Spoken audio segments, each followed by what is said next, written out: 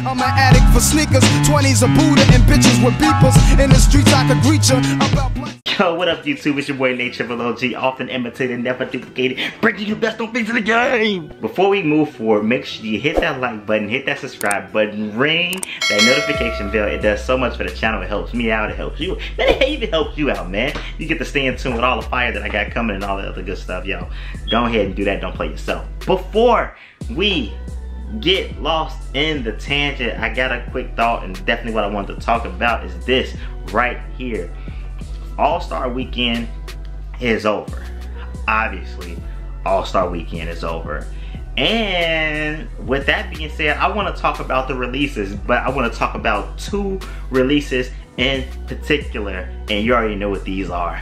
Let's have a versus battle right here. These joints versus these joints. Let's go. Boom, boom. Now, most would say that these two shoes were the most hyped sneakers of All-Star Weekend. We have the Yeezy Quantum basketball. This joint right here only released in Chicago. I think it did release online. And you have the off-white Jordan 5. These also released in the city and did release on the sneakers app.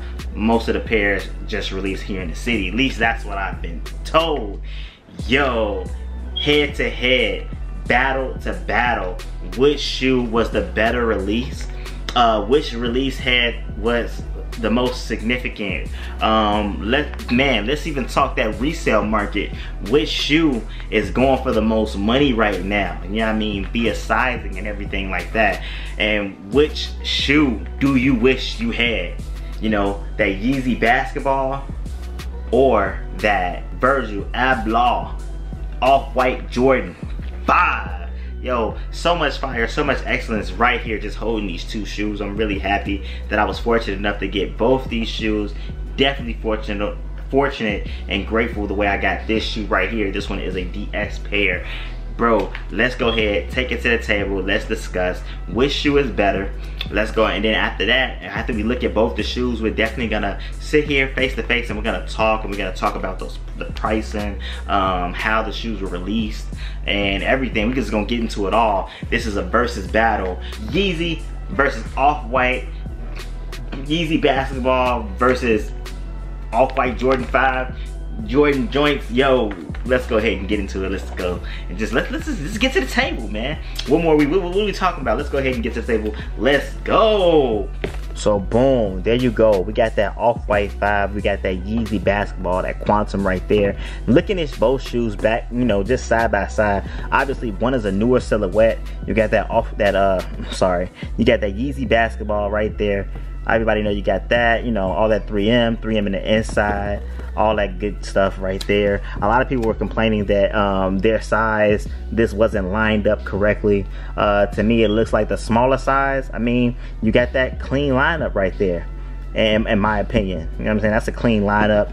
3M does hit pretty hard knees. These are not the actual basketball pair. This is the Quantum pair. So I guess I should say Yeezy Quantum versus the Off-White 5. And then boom, you got that Off-White 5 right there. You know, nice canvasy material, deconstructed style. Got that yellowy sole, lemonade sole. You know what I'm saying? You ain't gotta wait for that joint. You already know what you're getting. Also, you got the DIY joint right there, when you get to cut these joints out. Now, I'm in Chicago. I definitely won't be cutting anything out, and you got that nice fat tongue, but it is thin 3M Air Jordan on the back. Yo, these joints is fire. These are definitely fire. Don't ever play yourself and think that they're not. We're not gonna act like this ain't fire too, though. Now, I know this is not the actual basketball version, but I wonder how does that basketball version feel? Like, you know, is it actually a good basketball shoe? You know what I mean? With Yeezy coming up with a basketball shoe, it has to be a basketball shoe. You can't come up with something that's just like, oh, like janky productions or anything like that. You know what I'm talking about? These joints right here, I think these are fire. When we talk face to face, I definitely will give you my pick. Now, the Yeezy basketball, we'll start there first, right? We'll move that to the side. Yeezy basketball, brand new silhouette. You know what I'm saying? Got nice little fur right here. This canvas material right here is fire. Underneath, you do have those 3M hits right there. You can't really see that right now, but you got that 3M there. Hold on, I want to kind of turn on the light so you can see that 3M. Give me 1 second. So I went and got a light to see if I can let you guys see that 3M. Yeah, that ain't really working. You know what I mean? Got that 3M hit, but it's in there. Anyway, 3M hits inside there. These joints is definitely fire. Feels like that sock booty situation right there. Definitely does remind me of like Hirachi or something like that with those bungee laces. And then you got that off-white.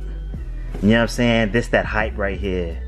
You already know. I don't even think I need to say anything about it. You know what I'm talking about? What do you want me to say? We already talked about that DIY. You know what I'm talking about? We already talked about the hype. People was going crazy. But people was definitely going crazy for these too. Now, let's go ahead and talk resale prices. Let's go ahead and bring it up. I'm going to put this on the screen right here. So if you look here at the off-white Jordan 5s. Hold up. Gotta pull it up. So if you look here, I'm pulling it up right now. You got that off-white Jordan 5s. And so in the size 9 right now as we speak, the last sale was a $696. You got that joint right there, extra fire. You already know. Let's look at, oh, but the highest bid right now is $695. You know, somebody's asking $715. That's in my size, the size 9. Now the pair that I do have right here is definitely an 8.5. So you got this 8.5 right here. Last sale was a $685. I definitely did not pay that amount. Definitely glad I got it when I did. The highest bid right now is a $660.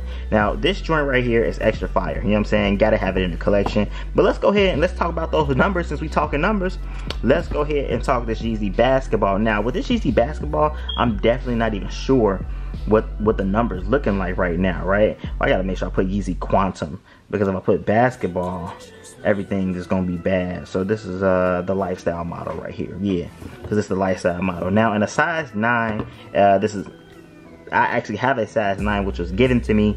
The last sale was at $680. The lowest ask is at $710. The highest bid is at $631. So when we look at the numbers, right, let's go to a size 8, because the other size, these only came in full sizes. Now this shoe actually right here is a size 8. Retail was, what was the retail on these? $250, and it's definitely pretty much going for like double the retail at $570 right now. The highest bid is at $540. The last sale was actually at $570.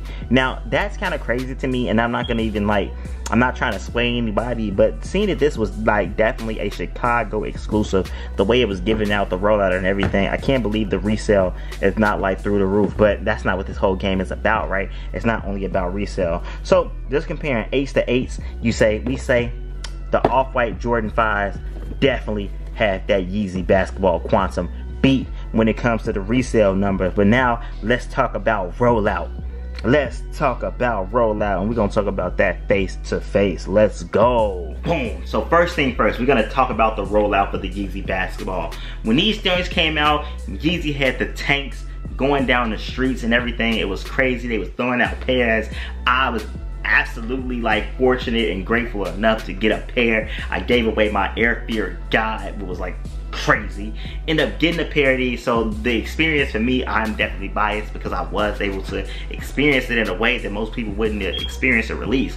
But so many other people, the tanks was all over Chicago. You got people like Upscale Crack, they was going like nuts out there when they was able to get a pair. And actually see Quavo, he was out there playing in the All-Star game. He actually had on the actual performance pair and not the lifestyle version. You know what I mean? And like crazy. So 2 versions of the shoe did come out. That release, just like the rollout was just like amazing. It just felt like, I don't know, like some shit in a Batman movie. Anyway, let's go ahead and talk about that Off-White 5 release. Now, I know what you're thinking. You're probably thinking it was just like a regular release. Well, you're wrong. It definitely was not a regular release. I guess the energy in the city was just like so crazy. Now, these did release at the Jordan store. Pretty much basic release. You had to use the app, and if you had those points or whatever, that was just how it went. Now, man, let me tell you, getting this shoe, I want to say it was kind of difficult. If you wasn't out there like really working,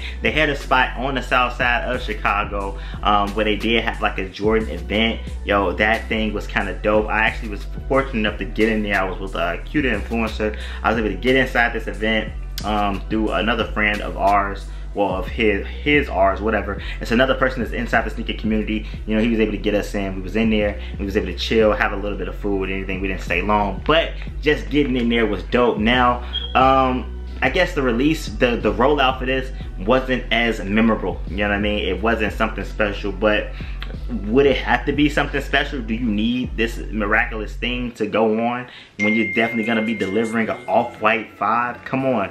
Come on, it's the second Jordan model coming from Virgil Abloh. Like, right now, you would say that is the GOAT of streetwear and high fashion. He is, quote unquote, the Louis Vuitton Don.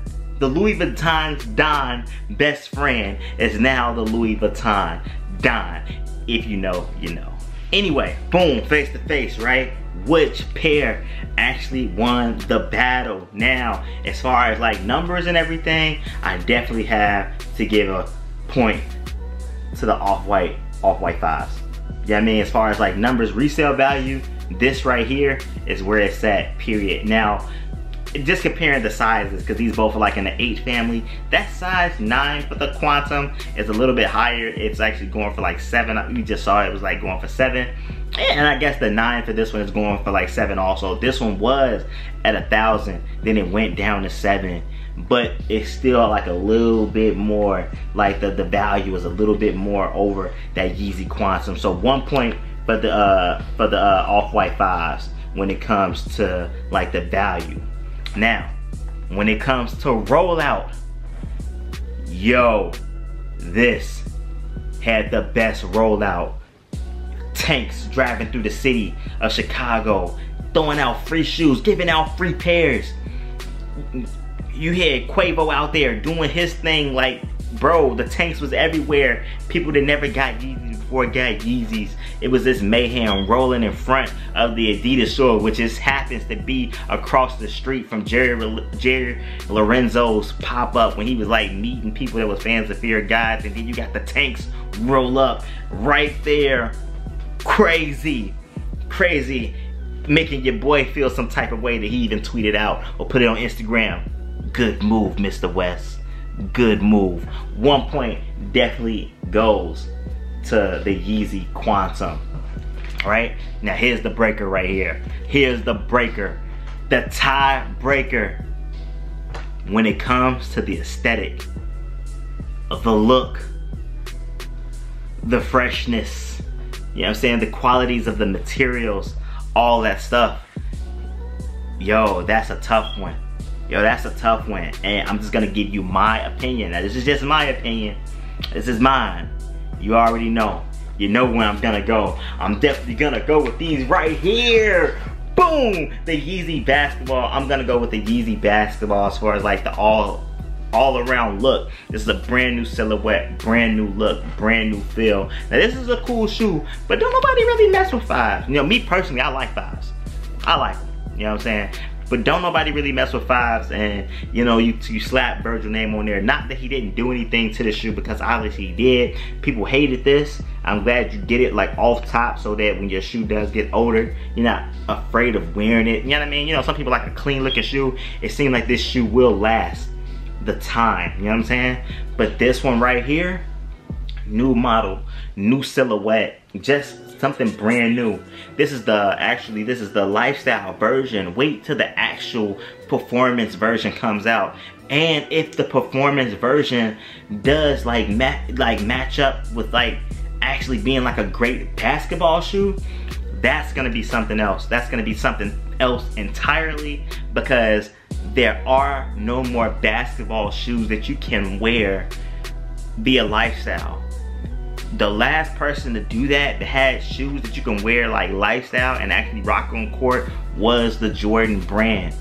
Now it's strictly just a court thing. It's like lifestyle doesn't matter, because at the end of the day, when you're an athlete, and an athlete that represents excellence, greatness like Michael Jordan, it's all about leaving it all on the court, so I can understand it. But when it comes to this sneaker thing, this lifestyle thing, getting these kicks and rocking these kicks on and off the court, you know what I mean? You want to look good on the court, like you want to perform on the court, but you also want to look good on the court. You know what I mean? You want to look good. When you look good, you play good, you feel better. And if Yeezy has done that with this here, the Quantum, making a lifestyle version and a performance version that pretty much look the same. The only difference is there's a protective caging out here. That's the only difference that I have seen. I haven't seen the shoe in hand, so I can't really say. I would have to say that, yo, Yeezy got him beat.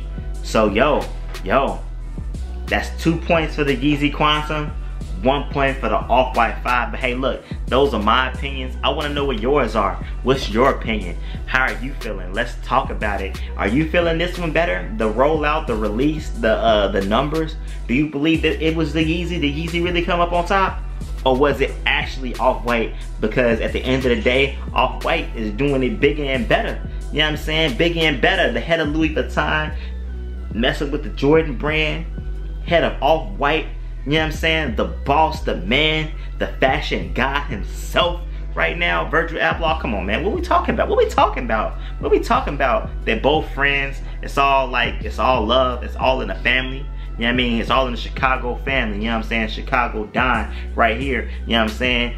Virgil Abloh, one of the best friends of Kanye West. You know what I mean? It's all in the family. You know, it is what it is, but I want to know your opinion. Leave that feedback, leave that comment down below. In closing, I know I didn't do this in my last video, but we're gonna go ahead and do it now. In closing, I want to leave you with some positive feedback, because that's what I like to do. And this one right here definitely does come from Jumpman Boss. So just paraphrasing, and I'm not saying this verbatim because I can't remember it verbatim, and this is like really like off the dome. You know, I think he said like something like, friendship is built on 2 things, and that's respect and trust. One without the other, your friendship crumbles, man. And yo, that's that. And hey, that's what it's all about. You know what I mean? Just like, yo, respect each other. You know what I'm saying? And this has nothing to do with me. I'm just saying in general, man. Some people just don't know that, man. And they need to know it. You know what I mean? Just that part. Me personally, I probably wouldn't have said nothing like that. I would have said something like, you know, because I'm not like a mean. Sometimes I can get a little bit mean. And I say, you know something? All the people that's acting like my friends, that be secretly hating on me, I hope they lose their 2 front teeth so I can see them when they smile. You know what I'm saying? If that's just me, that's just me. Anyway, I'll holler at you guys next time. Just wanted to make you guys laugh. Hey, yo, peace and love. You know what I'm talking about? I'm gone. Ah!